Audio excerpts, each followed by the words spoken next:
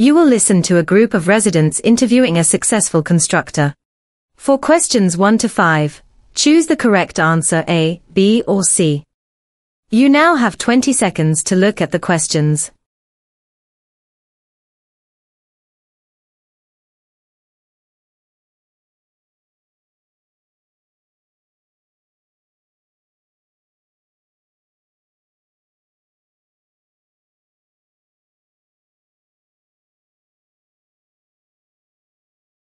Now we are ready to start. Listen carefully.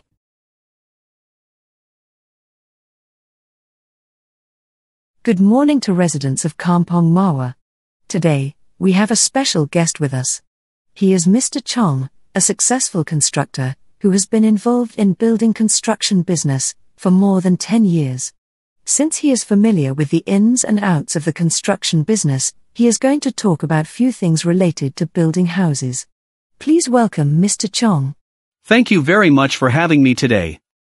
I am not here to promote my construction business, but to convey new knowledge to all of you today. Thank you, Mr. Chong. Now, if you have any question you would like to ask Mr. Chong, please raise up your hand and introduce yourself. Mr. Chong, Sandy here. We always hear people saying that having a fixed budget is important too. What do you think? Well, Sandy, that is a good question.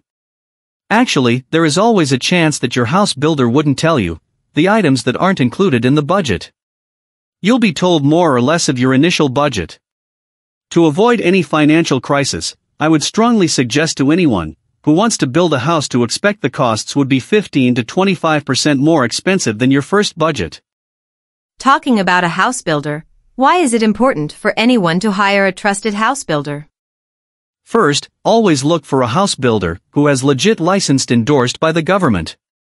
Secondly, you can try and go check the builder's previous work, so that you could judge his workmanship.